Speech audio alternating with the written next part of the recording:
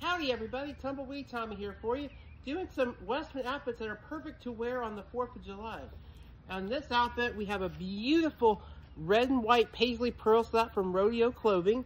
I love the bright red and white paisley design on this shirt. This is definitely the perfect Western shirt for that all-American 4th of July celebration. Continuing with the all-American theme and to keep you cool during these hot summer days and to keep the sun out of your face is my beautiful custom-made straw hat from Chaz Hats. Love the Bangor straw here. Love the white color, because we're having a red, white, and blue outfit here. There's the beautiful custom hat band they did on there, and the beautiful feather as well on the hat. There's the inside of my hat. I'm going to put my hat back on here.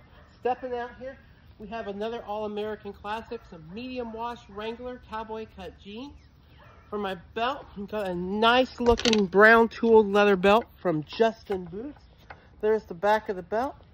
And on the front of the belt, I replaced the trophy buckle with this beautiful star buckle I bought off eBay. It's from Crew Mine.